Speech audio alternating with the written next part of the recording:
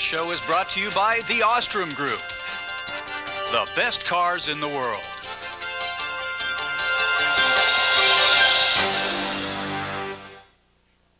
And welcome to the Rob Ash Show. I'm Mick Terrell along with Drake football coach Rob Ash. Coach, congratulations. Another victory this past weekend over the University of Chicago. That makes you 4-1. Well, real happy right now, Mick. It was a tremendously exciting game. University of Chicago was well prepared and they played extremely well, but our team's pretty tough in the clutch. We came back and we pulled away at the end. Going to see some highlights of this football game in a moment, and I'll tell you, it was a hard-hitting football game. They are a good football team. Bulldogs had to come from behind at times to win this game, and I think people are going to enjoy the highlights. Well, I think they will because there are a lot of big plays on both sides. Chicago runs the option as well as any college football team you're going to see. They have some guys who could play anywhere, and they were really ready to play. I thought their defense played exceptionally well, especially early, and luckily we were able to wear them down a little bit and come through at the end. Bulldogs able to use the bench quite a bit, of course, at quarterback, also with the tailback slot, and especially with the weather conditions the way they were, you had to do some different things. Well, the wind was a huge factor in this game, Mick, coming right off Lake Michigan, and it was a very, very strong wind. It really affected the passing game, and that affected us more than Chicago because as an option team, they didn't throw very much, and it did hurt our passing game somewhat, but we were able to get things worked out a little bit at a time, and our running game, our balance really paid off. Should be a good one. We've got some good highlights coming up for you, so don't go away. We'll be back in just a moment.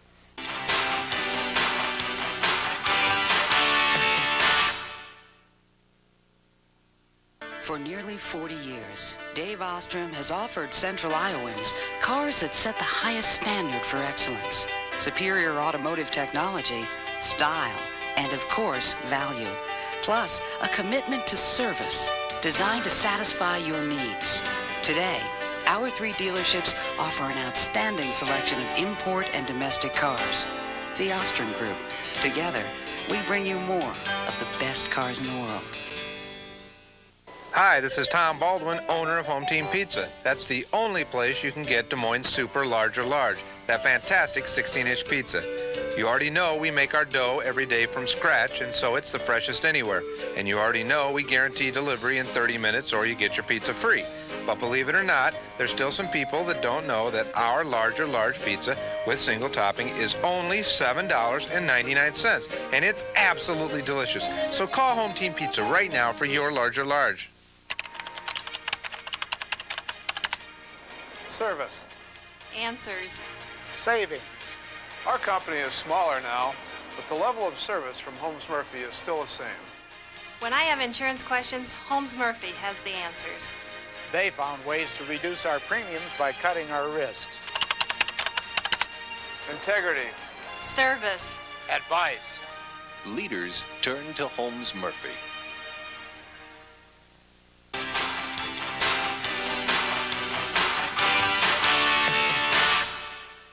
And welcome back to the Rob Ash Show. Well, Coach, let's take a look at the highlights. You know, certainly going into this ball game, you knew it was a team that was rich in not only talent, but also rich in tradition. Well, they really are. University of Chicago, of course, one of the great academic institutions in our country, and a lot of history in football. The gentleman in the jacket there is Jay Berwanger, who's the first Heisman Trophy winner. He did the coin toss at the beginning of the game. And of course, we played on Stagg Field. Amos Alonzo Stagg coached at Chicago for 50 years, and I think he would have loved to have had Joseph McCoy here, number 9, running the option. On their second play of the ball game, you can see McCoy, great athlete, just had a super game for them, and you know, they started off right away driving the ball down the field. He wasn't the only threat that they have, though. Frank Baker, number 35, who played both tailback and fullback, is an extremely powerful runner, broke a lot of tackles during the course of this game, and those guys make a tremendous 1-2 punch. However, after they drove down here deep inside our territory on their first drive, watch the pitch isn't quite handled. Brad Nemec, number 23, comes up with the fumble. Matt Garvis helped cause that fumble, so we were able to stop their first drive with a turnover. On our first play of the game, Julian Nathaniel went through a big hole, just about made a move past the safety there, and he just barely got tripped up. But we ended up having to punt on this first drive. You'll see it's about 3rd and 12, and here's a pass from Jamie D'Angelo to Sean Diggs. Watch the sticks here over on the sideline. Right there's the stick, but you'll see the official marks it about a yard short. So we had to punt, and we had the wind. Now remember, the wind in this tape is going from left to right. Watch his first punt by Sneller. He got up in the wind, went clear over the safety's head. That's a 68-yard punt all the way down into the end zone, and they brought the ball out to the 20. So Chicago had 80 yards to go. Here's 35 is Baker. The option's very deceptive, and he got through there for a big gain, so they started right away again on their second drive, moving the football back down the field. 3 backs in the backfield. Here's an isolation play. They mixed power with finesse all day. 35 Baker. You're going to see a lot of him. I think he had his own personal best and a career best rushing the football. But then they tried to pass. McCoy threw a good ball to the tight end. It tipped off the tight end's hands, and Brad Nemec made an interception. So Nemec personally stopped the first 2 drives by recovering a fumble and then making an interception. That big guy weighs about 300, and he landed on Brad. I didn't know if Brad was going to get up or not, but we ended up getting big turnovers, and we really hadn't done anything yet. Here's a good play by Cortez Hull, our line. Again, our first play, good run, little crease there, getting things started again, but we had to punt. So our first 2 possessions, we had to punt. Luckily, here's another good kick with the wind blowing it. Now, their safety had retreated way back. This was over 50 yards on the punt. Great coverage by Mike Beeman and Tommy Becker down there, and so, you know, the first quarter came to an end. We missed a field goal here. We botched the field goal try, but first quarter was scoreless, basically because of the turnovers by Chicago and good punting on our part. Look at that big tight end on a little pop pass, carrying people 10 or 15 yards down the field. And then here's Baker again on the isolation play. Big hole. They stopped him about a yard short, but they tried a couple plays and missed. Then on 3rd and goal, McCoy just took the quarterback sneak. I say 3rd and goal is about 6 inches away, and he was able to get it in for the touchdown. So the first score of the game was Chicago. They muffed the snap, however, on their PAT. And the guy rolled around here and tried to find somebody to throw to, and look who broke up the pass. Brad Nemec again. 3 great plays here, and that was Artie Renier, number 49 also. 6-0. Finally, our offense begins to get a little bit untracked. Mike Stanfeld carrying the ball there on an off-tackle play to get a key first down. And then Roy Fletcher, now playing quarterback, hits Chad Briley on a crossing route. This was a huge play because it was 3rd and 10 or so, and Chad was able to get the first down and help keep the drive alive. And we're throwing the ball here into this wind now. Roy makes a play fake here, rolls out and finds Dave Doran. The wind blew that ball away, but Dave made a nice catch. And then here we go on our flanker screen, and Chad Briley makes a super catch over the middle, takes it all the way across the field, gets over the last defender there for an answering touchdown. That tied the game up at 6-6, and you know, it was just a great job by our offense to come back. Watch this kick go up into the wind though and get knocked down. Actually, that ball was almost over the plane of the posts there, but the wind blew it back down, so it ended up being 6-6. Chicago comes right back with another good play by Baker. He ran right through a tackle at the line of scrimmage on a trap. Then he runs through a tackle right there, literally a defensive tackle, and gets into the end zone for the touchdown. So after a scoreless first quarter, then we've got these touchdowns back and forth, and Chicago went for 2 and missed it, so it was 12-6. Here's Julian Nathaniel, number 22. Julian had another great game. He's always very powerful at the moment when he's going to get tackled, and he got us off to a good start on our drive. Here's Mike Stanfield, one of his best runs of the season, breaking the tackle there. Big hole in the offensive line, getting way down the field, so we came right back with a possession all the way down the field. However, we got stalled out here a little bit, and on 4th down, because of the wind and because of the fact that Billy's kick had been knocked down, we tried a quarterback draw, 4th and 3. Fletcher does a good job here trying to fall forward for the first down, but you'll see the measurement coming up just a little bit short. So Chicago got the ball back, and they still had the lead 12-6. It's right before the half now, and we make a big stop. Craig Ortworth stopped the quarterback. They punted to us, and Fletcher throws an excellent pass into the wind. Sean Diggs making a great catch.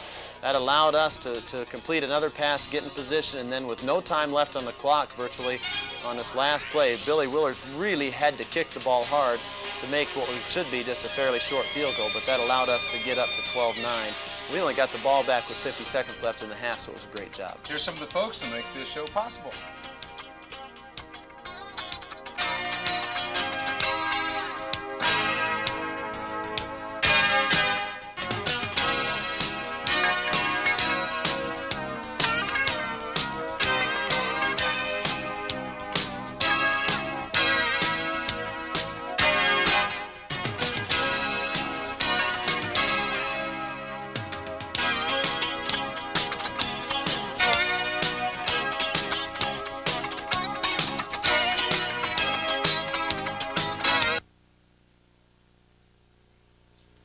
Second half, we're back in action here. Julian Nathaniel, we had the ball first, and this is one of our first plays of the second half.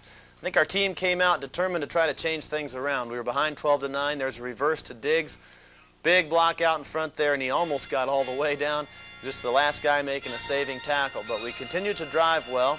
We had a 4th and 3 situation here where Mike Stanfield ran the ball very well for us. He hurt his knee, unfortunately, on that play, and that was his last play of the game. Julian tried to get in, and we ended up getting stuck here on 4th and goal, so we had to go to Billy Willers again, and Billy hits it with the wind this time, but it was crossing wind, very tricky, and I think both of his kicks were exceptionally good given the windy conditions, and so we tied the game 12-12. But it didn't last long. Watch McCoy here on the option. Great burst of speed, and he's running. Tommy Becker's trying to catch him. You can see Tommy coming to the picture here. Tommy's the fastest player on our team, and he couldn't catch McCoy, so I don't think we had anybody who could. So that's about an 80-yard run, 75-yard run for a touchdown. 2 plays after our field goal tied the game. So Chicago answered us right away, got back in the lead again 19-12. So we knew we were in for a long second half. On 3rd and 10, on the very next possession, a key play for us. Cortez Hull, look at him keep fighting here. Getting about 10 yards after that he should have been down. That was a key play because if he doesn't make a first down there, we have to give the ball up. Play fake in the line.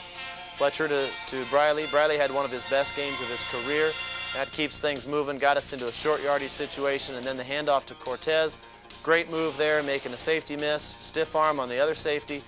Get the answering touchdown. So right now we're exchanging scoring drives here, and it was a big series for us coming back from 3rd and 10 to get the drive, keep the drive alive, and then get the answering touchdown, tie the game up at 19-19. Of course, Chicago wasn't finished yet. Here's Baker again. He just runs through tackles. Normally you can slow people down or grab onto people with the arm tackles, but Baker ran through all that unless we could get him before he could get started. Matt Garvis on the blitz, Steve Flattery finishing things off. That was a big first down play that put Chicago in a long yardage situation. 3rd down, we stop Baker inside. So this is a 4th down play. Watch McCoy. Tries to get upfield. He has to get about 2 yards past that line. We stopped him about a foot short on a key 4th down play and got the ball back. Now Fletcher hits Briley again. Another big play. Still tied 19-19 here. Chicago had those safeties back deep all the time, so it was hard to get a big pass play for a touchdown. But we were able to get the drive going. That was the end of the 3rd quarter. And then to start the 4th quarter here, we go with the flanker screen. This was our touchdown play earlier in the game. It works again for big yardage. Chad's able to get all the way across the field here again, keep us moving down the field. And then watch this run with Julian. Great blocking up front on our counter play. Great blocking downfield by Hoskins and Diggs. And Julian takes it all the way in for the touchdown. Both Julian and Cortez with key touchdown runs here. And that put us ahead for the first time in a ball game 26-19. And that was a great drive, mixing pass and run to get back down and get something going. Again, though, Chicago comes back. Here's Baker with another big run. Seems like he had about 15 of these. Great hustle here by Mike Beeman, number 29, to push him out of bounds at the 9-yard line. And that was a key save because here's a series that wins the game for us. There's a fumble on a pitch, good penetration inside by Matt Garvis, Craig Ortworth, and Todd Sauer chase down the pitch man. And then on 4th down, McCoy tries a quarterback draw, and our inside of our line does a great job. Partridge, Sauer, Artie Rainier, defensive line did a great job stopping that 4th down possession. Now there's 3 or 4 minutes left in the game, and we decided we had to get out of the hole here. Fletcher passes to Ray Prindeville for a very big play to get us going. Remember, we're facing the wind here. We don't want to punt into this wind if we can help it. So we're trying to win the game on offense. Julian with a good run. Here's a fake to Julian on 3rd and 7. A pass from Fletcher to Hoskins for the first down. Big first down play for us. And then as we drove on down, about 2 minutes left in the game, we decided to throw against man-to-man coverage. Number 4 is Rich Hoskins taking a pass from Fletcher, and that gave us a 14-point lead with just a couple minutes left in the game. We ended up getting an interception at the end of the game from Mike Beeman to stop Chicago's last possession, and ended up 33-19 the final. Tell you what, a heck of a ball game, and I think one more time the Bulldogs showing a lot of character, having to come from behind. That's a good football team you beat on Saturday. That's right. Chicago has had a great season. They play extremely well. Baker and McCoy are outstanding backs, and their defense played really hard all day. We finally we're able to wear them down. I got to believe one thing. A lot of these teams are saying this Bulldog team has a lot of weapons. Well, there's a lot of weapons, but I think the biggest weapon this team seems to have is the ability to play under pressure. You know, when we get behind, our defense seems to be able to make stops, our offense seems to be able to make drives, and we've been very, very lucky that way. I think it's a tribute to this type of team. I think we have some statistics to look out of this football game. Look at the top three lines there. Of course, you know the score, but the rushing yards, Chicago with a great performance, 398 yards rushing. But you see, we weren't too far behind there with 332. We run the ball pretty well ourselves. The big difference in the game, they only had 44 passing yards. We had 212. So we had a great offensive day. And our balance, again, for, you know, many times it's happened this season, really came through for us. And I know you don't like to talk a lot about individually, but Chad Briley did have a heck of a day, and Roy Fletcher came into the ball game. Boy, they did a nice job. Well, Briley is, you know, he rose to the occasion. He blocked extremely well, had several key catches, but it was a balanced team effort. Our protection was good, passing the ball. The offensive line did a nice job. And don't forget, too, the key thing, the defense stopped Chicago on 2 fourth-down possessions in the fourth quarter. That's what wins you games. We'll be back to take a look at our play of the game. We'll do that right after this.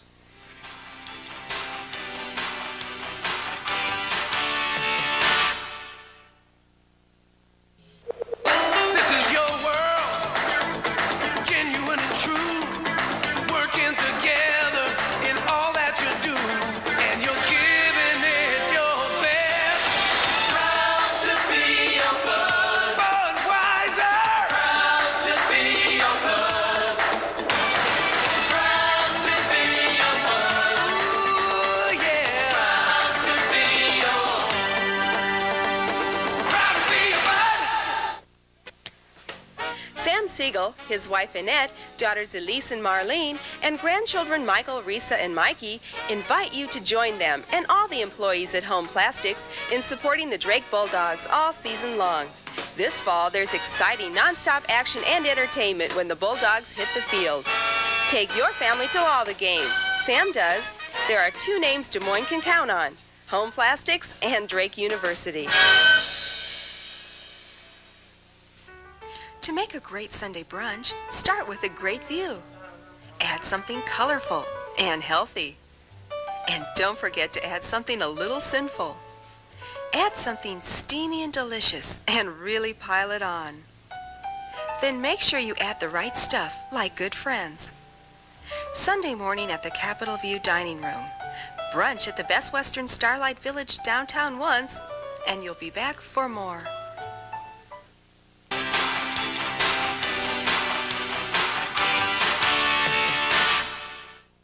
Welcome back to the Rob Bass Show. Well, it's time for our Ostrom Group Play of the Week. Coach?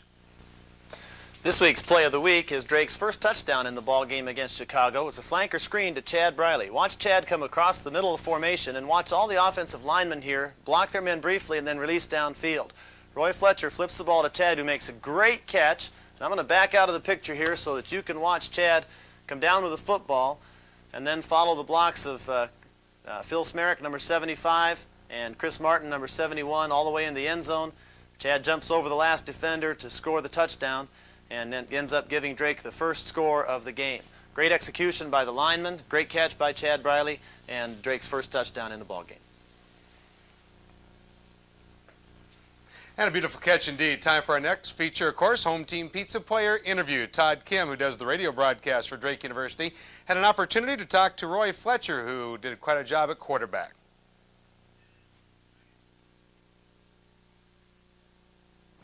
Our player of the week, quarterback Roy Fletcher. And Roy, out with that injured shoulder that you hurt at the end of that Augustana game, I know you were looking to get back. You were hoping for Valparaiso, but you end up coming back for the Chicago game. You said your arm felt good yesterday at practice, and it looked like once you kept getting more and more snaps out there, you really got confidence. Yeah, you know, I was kind of worried. I was scared if I was going to get hit, if it popped out again, and it didn't. I never really got hit all day. Offensive line played really well, and it feels good. It feels really good. This was a good win for this club. I mean, you mentioned you thought it might be another Augustana. We're up and down the field, but the offense really took control in the second half. Yeah, you know, offense came out and played. Defense came out and played. You know, they're a good, talented team. You know, their backfield's really good, and we just came out and played second half, played Drake football. I know two things of focus this week against this Chicago team. One, keep the ball away from that option attack that they had. Two, with the too deep zone that they played and the underneath coverage, it was going to be hard to go downfield. So that required a lot of patience, didn't it? Yeah, you know, it was. And that was hard for me at the beginning of practice. You know, I was ready to go deep. It's just, you know, test my arm. And we got a couple deep balls today, you know, but we were successful hitting crossing routes and letting our guys do all the work afterwards. Well, you sure did still get big plays, but you did it by throwing short and letting Chad and Deshaun really run with it, right? Yeah, you know, they're very talented runners, and you know, that makes our job easier. It's a lot easier hitting a little five-yard crossing route than it is 15, so it's all right. Well, I know another thing that helps is that running game, and what a running game in the last few weeks. It just seems like it's gotten better and better as the season's gone on. Yes, you know, they haven't. A lot of it's due to the offensive line. That they were playing awesome right now. You know, I didn't get hit all day. You know, most of the time there were great holes, and we got past the first level, and it was secondary. Had to make the tackles on our running backs, and that's a pretty good matchup for us, we feel. I know as running backs will say the same thing. Boy, a great offensive line, and the way these guys are playing, that just makes it so much easier. Yeah, you know, we're hitting on all cylinders right now, and we almost feel like we're fine-tuned, and we're playing almost like we did end of last year, and it's pretty exciting. As a quarterback, how much does a great running game help you? Because then that really brings those defensive backs up. We saw it at the end of the game today. It really brought those defensive backs up, and then you hit them with a couple of deep balls. Yeah, you know, it makes my job easier. I don't know, we complement each other. It makes both of us our jobs easier, so it helps both of us. Now talk a little bit about you coming back from the injury. You said you were wondering how the shoulder would react. How long did it take? What kind of things did you have to go through to try and come back easy? You know, it was hard. I really wanted to play against Butler, and that was probably the most frustrating thing. Yeah, I understand what Jamie went through last year when he missed Dayton 2 days before, and he was just trying to rebuild for, you know, it wouldn't happen again. I wasn't out the rest of the season. That was the biggest key. You know, one thing we don't think about Roy Fletcher is your running ability. Maybe you're better as a straight drop back passer. Jamie's considered maybe the better runner of the two. Yet today, a couple of times you gave the good play action fake and rolled out, and you were wide open, and then you got some nice downfield blocks. Yeah, you know, with man coverage, you know, we hit Doran a couple times going across, and then they started looking him up, and he turned his back, and, you know, he didn't realize I was running ball until I was 10 yards downfield, and, you know, pretty much anybody can do that, so makes the job easy. Roy's from Oklahoma City. How did you get in touch with the folks at Drake, and what attracted you to the school? They called me one day at school, and I came up and visit, and, you know, they threw the ball a lot, and I was excited. I liked what they showed and came up. Well, this is really the true definition of wide open football. Running, passing, and that's what a quarterback really enjoys, that type of game. Yeah, you know, like I was saying, it makes my job easy, and it's fun. It's fun. Yeah, we had a good time out there. We weren't pressed, but we were having a great time the whole time out there, you know.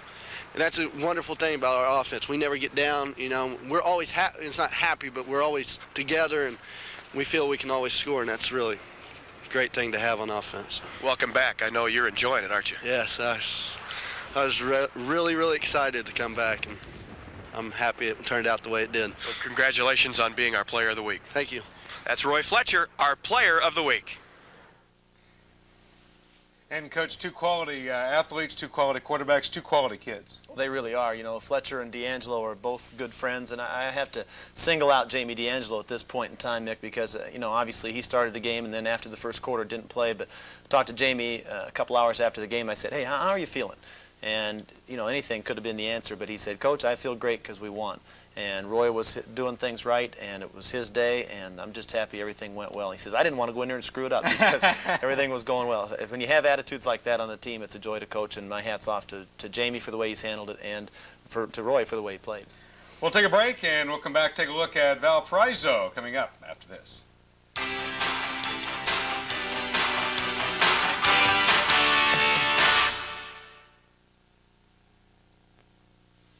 For nearly 40 years, Dave Ostrom has offered Central Iowans cars that set the highest standard for excellence, superior automotive technology, style, and of course, value. Plus, a commitment to service designed to satisfy your needs. Today, our 3 dealerships offer an outstanding selection of import and domestic cars. The Ostrom Group. Together, we bring you more of the best cars in the world.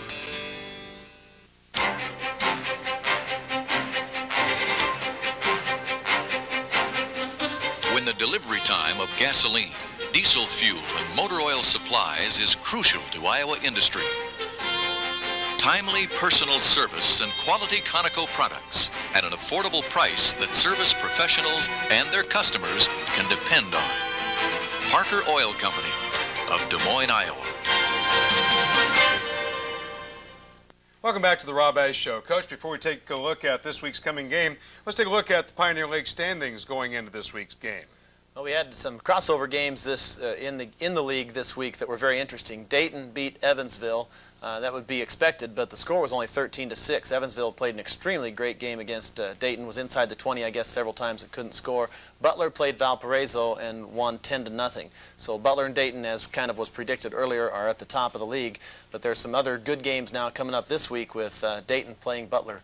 And so we're going to see who wins that matchup. And Valparaiso and Drake, of course, our game becomes pivotal because we've both lost to Butler and we both need to get back on track. Yeah, good point. Of course, the Bulldogs can certainly help themselves out in the standings with a win this week. Well, this is a pivotal game for us, a key game for us in the conference because both Valpo and Drake are in the same boat. We've both lost to Butler.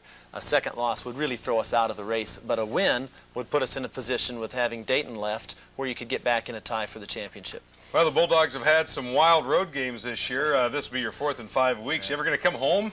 Well, I wish we could, Mick. We play well at home. We'd like to be back home, but the schedule makers came out with that kind of formula, and hopefully we can get by. You know, we'd like to get by this game with a win. If we could do that, we would have had a tremendous start given the schedule, and then 3 of our last 4 at home.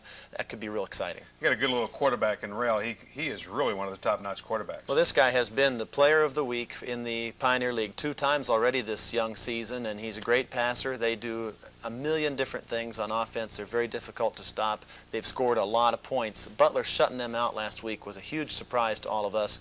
Must have been a tough day for him. He had 3 interceptions, so hopefully we can get him to make a couple of mistakes, but I'm not anticipating shutting him out. 40 returning letter winners from last year for Valparaiso. They're a physical type of team. Team compared to anybody that we've played so far? Well, unfortunately, I compare them to Butler. You know, they played Division II ball in Butler's conference in the last several years. All their guys are used to that level of competition. They're very big and physical, as you said. They played Butler 10-0, you know, head-to-head, very good football game, and that has me concerned because Butler played us extremely well. But I think our team is ready for that jump. Our team's ready to get back in Pioneer League competition, and I think we'll play better than we did against Butler. Well, let's talk about the Bulldogs for a moment. Right now, Drake is playing as well as they have all year.